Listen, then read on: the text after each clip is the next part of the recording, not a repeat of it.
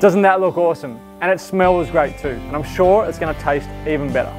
Today I'm going to show you how to make great meals like this and get the most out of your Ozpig.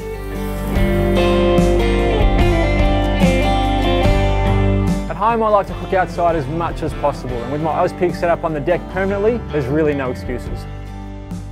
The Ozpig goes hand in hand with outdoor living. I don't know whether it's just me, but cooking outdoors never seems a chore. Before we get started, there are a few great Ozpig accessories I recommend and use almost daily. The heat diffuser is a great tool that allows you to control the heat on your Ozpig to match your cooking method.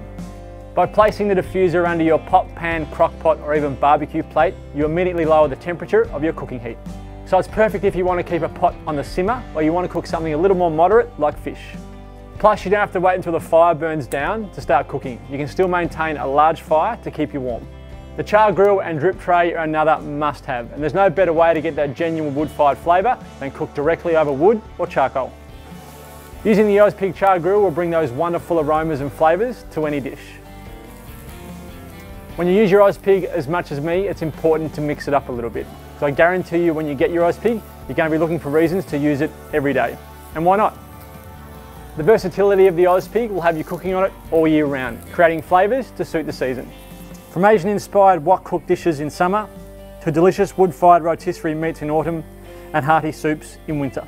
And for slow-cooked dishes full of flavour, you can use the Ozpig warming tray to gently simmer casseroles for hours.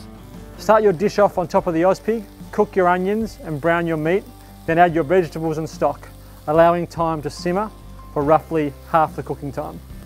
Then move your crock pot to the warming tray while still in contact with the side of the Ozpig, and a slow, constant heat will gently simmer your dish while you relax and enjoy the fire. If you're having a side dish like mashed potatoes, pasta or rice, you now have the top of the Ozpig free to prepare the rest of your meal. Another easy and efficient way to use your Ozpig is with this handy bead basket that sits in the top of your pig. By lighting the basket with charcoal, it gives you an alternative to cooking over wood, while still infusing your dishes with those great flavours which the Ozpig is known for. The basket is particularly useful when using the rotisserie, as it provides constant even heat over a long period of time to really lock in those flavours.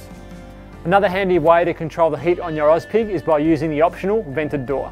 By opening or closing the door vents, you control the air getting to your fire, which affects its burning rate and temperature. Plus, the door is also a great safety feature, as it lets you totally enclose the Ozpig. Whether I'm cooking family fare on a weeknight or a gourmet feast for friends, my Ozpig is my best mate.